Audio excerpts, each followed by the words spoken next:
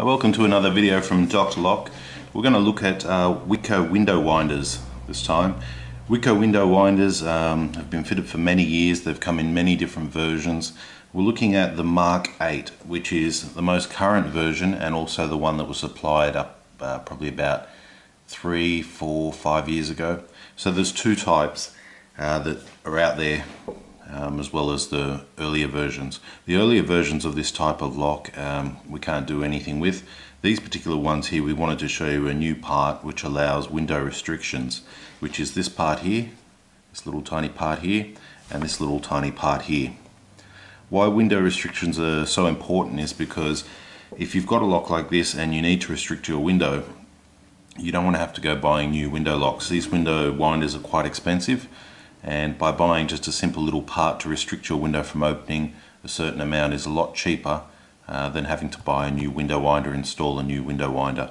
So if you've got one of these fitted on your windows and you're finding you have to restrict your windows for council regulations, then this would be the best method. I'll quickly take you over the council regulations that have now come out. As you can see them here, this is supplied by the fairtrading.newsouthwales.gov.au. I'll take you through a few quick parts on this. This applies to all windows, but for now we're just talking about the window winders.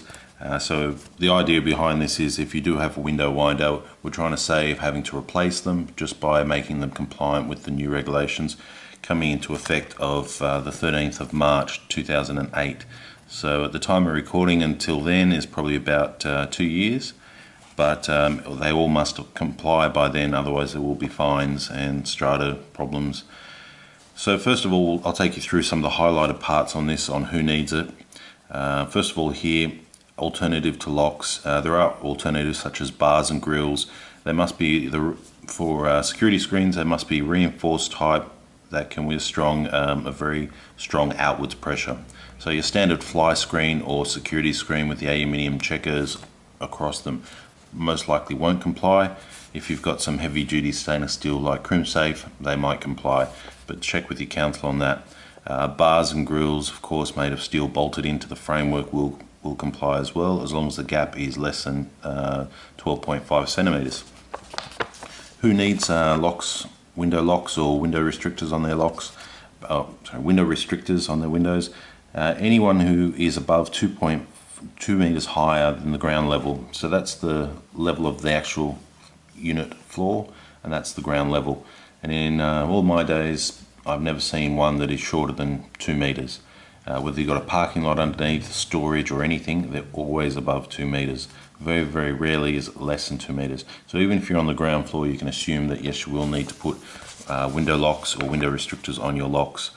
Up here you can see that any window which is above 1.8 meters high, which is the height here to here, doesn't need to comply with these regulations. Basically to stop kids climbing out of the windows. Okay, next let's quickly go through this. Will this mean the windows will never be able to open? No. What you need to have is a window lock that allows, well, you don't need to have it to allow it to open fully, but you can have a window lock that allows a window to be fully opened, fully closed, and also locked at 12.5 centimeters.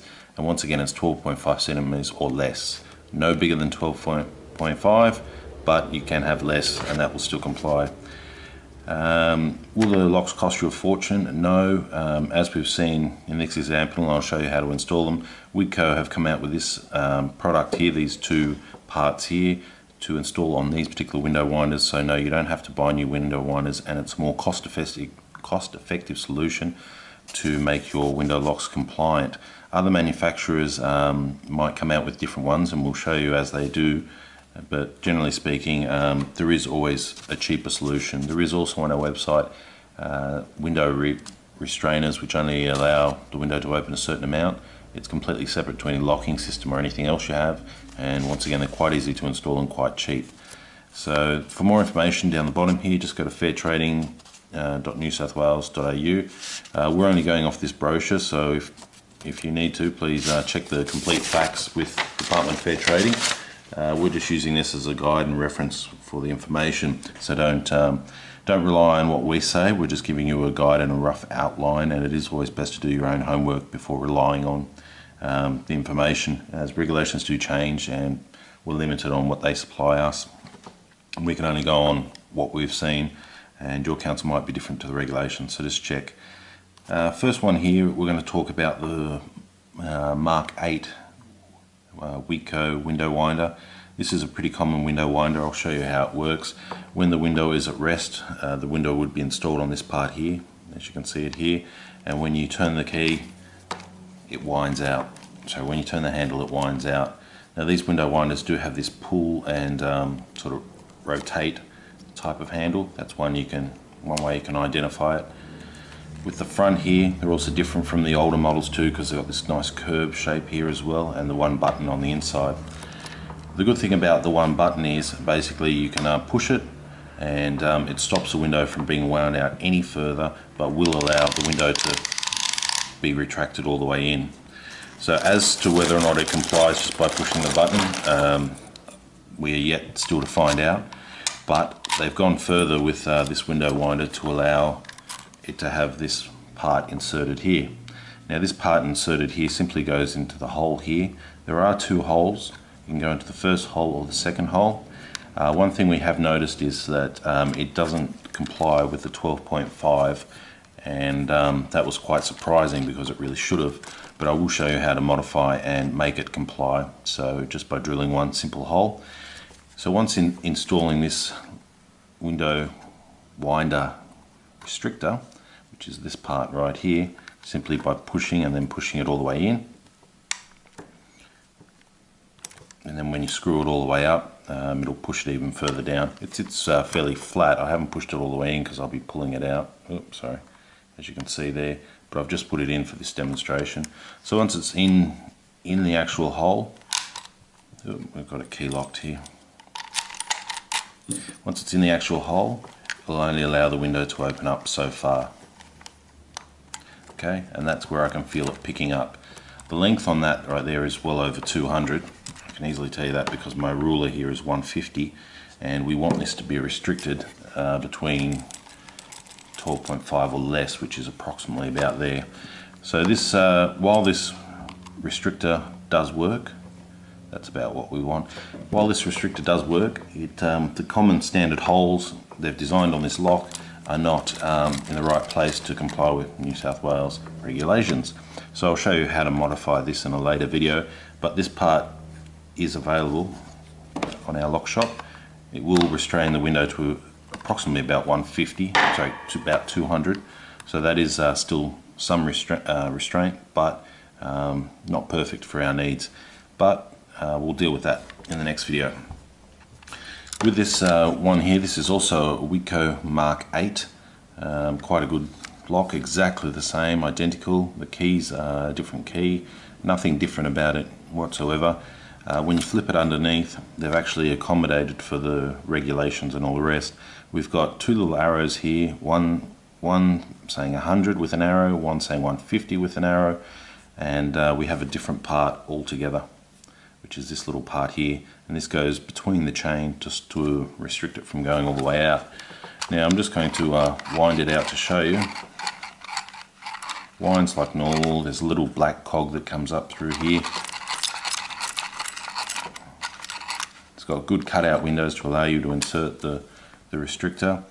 From this side too, it's got the pull-up handle, so you can pull that up, pull that down. It does also have the button as well, so once the winder is out, you can simply push the button. You can wind it back in, but you can't wind it back out. And once again, you need the key to undo that.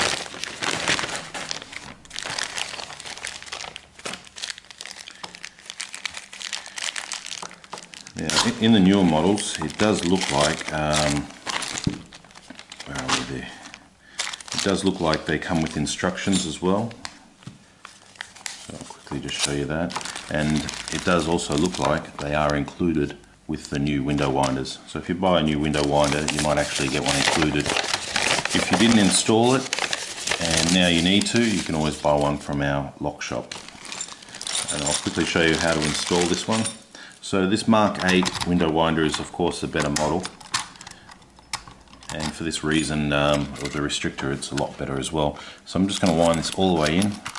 It does come with instructions. Here are the instructions to install it. I've read the instructions and I'll give you the quick rundown in 30 seconds on how to install it. So there's basically the instructions that come with it. Fairly straightforward. So wind the winder to the completely up, and then identifying which hole you want to put the restrictor into. If I can show you the chain there, it's a bit hard to see. You've actually got the chain where the chain connects to the chain, where the chain connects to the chain, and in the middle is in between the chain. That's where we're going to be placing this part right here. Now I just like to use pliers, makes it easier. I'm just going to put that in there. Now I'm clipping it in towards the way the arrow goes, and also this little black plastic thing has a little flap on it. See that little flap right there? According to the instructions and all the rest, you can keep that facing outwards. So I'm just going to get that and slot it in between the chain. Nice big solid click. Sorry about the lighting, it is a little bit hard to see, but you can see it has been installed right there. Okay, now we're going to try winding this out. And that's as far as I can wind it. And you can see well, probably a bit hard to see.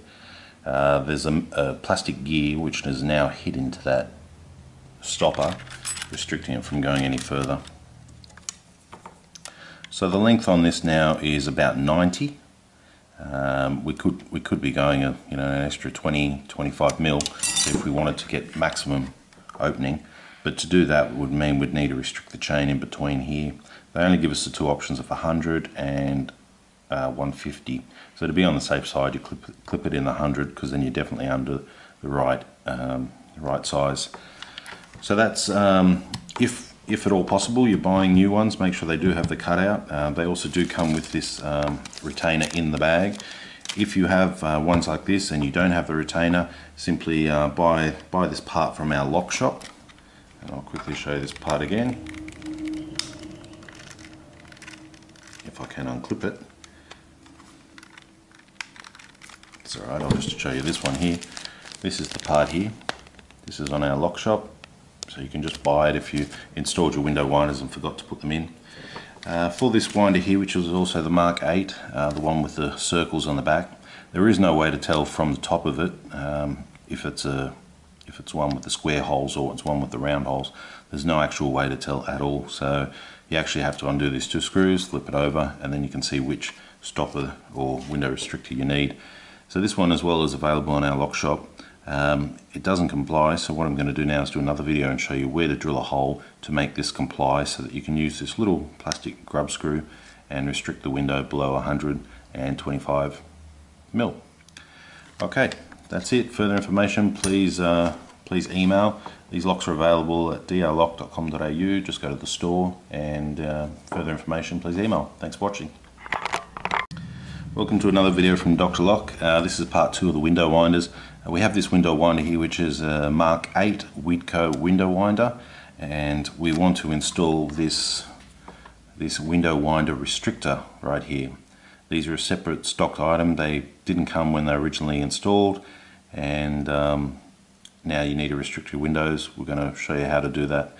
The two installation holes here that they've given us not exactly compliant, so what we're going to do is we're going to show you how to install this little window winder restrictor here, and how to modify this to allow this to go in. The two spots here won't actually allow for compliant window locks under the New South Wales new regulations coming in 2018. So because the lock is not suited for it, we're going to modify it. So what I'm doing now, using the chain is at the top. I have one big hole, two little holes, and one more big hole. I'm going to use a ruler here, and I'm going to find approximately about halfway of the bottom little circle. I'm just going to mark that there. So if you can see that there, that's approximately about half. Now what I'm going to do is I'm going to use my ruler once again and come down about 50 mil to about here. So I've used my ruler to find the center from here straight down, and I'm using my ruler on the top to find the center of the hole. So it needs to be fairly accurate, but what we're doing here is we're going from center of this hole straight down and doing a hole at about 50 mil there. And if our calculations are correct, it should restrain the window less than 1250 mil. Okay, now the next step is to find out what size hole we need. This is the correct hole here, so I'm just going to quickly measure that and zero them off. I'm looking at 7.85, so an 8 mil hole should be sufficient. Okay, now I'm going to go and quickly drill an 8 mil hole right here. I'll highlight it so you can see it. I'm going to go drill an 8 mil hole right here on the dot, and we're going to come back and install this and see how it works. Welcome to another video from Dr. Lock. This is part 3 of the window winder restrictor video, where we're restricting window winders to go, well, to open less than 12.5. Now with this Mark 8 window winder from Whitco, this was the one which had the holes here which were not in the right spot. So by factory, if we were to use the restrictor here, it would allow the window winder to open above what the regulations are. So I've just gone through and showed you where to drill, and I'll do that one more time. Using the ruler here, there's 2 big holes and 2 little holes, and the chain is at the top, just for your reference. Using the little hole here, you want to find half of that hole there and put a mark there. Then you need to come down using half of that hole again, so you're trying to find the exact center of that hole and come down exactly 50 mil. 50 mil exactly, and then drill an 8mm hole. Now when you're drilling it, a word of advice to use soft jaws, so that when you're clamping this you don't actually scratch the surface, because it would look quite nasty if you did.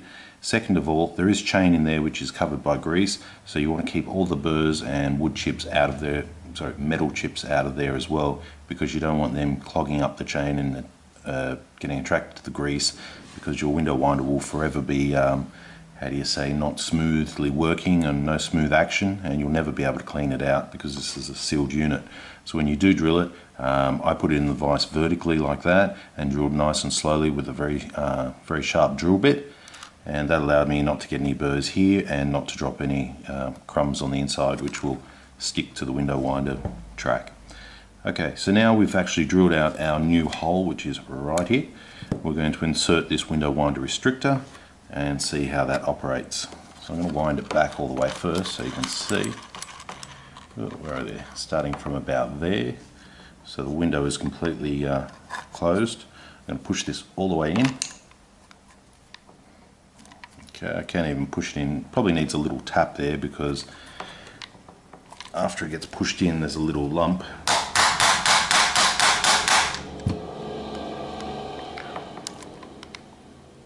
There we go there. So that's been pushed in right there. That's our window restrictor. And let's see how far we get now. And stop. Can't really push it any further. Looking at the distance there, we're looking at about 95mm. So that's 95mm now that the window can wind out to. You can't wind it out any further. You can wind it back in, and of course you can push the button so it can't wind out any further there as well. But that's basically as far as you can wind it. Trying to push it, see if it will go any further. No, it won't. So that allows you to keep your window winder without having to buy a new window winder to comply with the regulations, by drilling one very small little hole at the sizes that I told you, and also installing this one little black grommet, which is reasonably cheap. For further information, please email us. These parts are available in our lock shop. There's 2 of them. There's this one here and this one here, to help you restrict your window winders and save you money, and also complying with the regulations. Thanks for watching.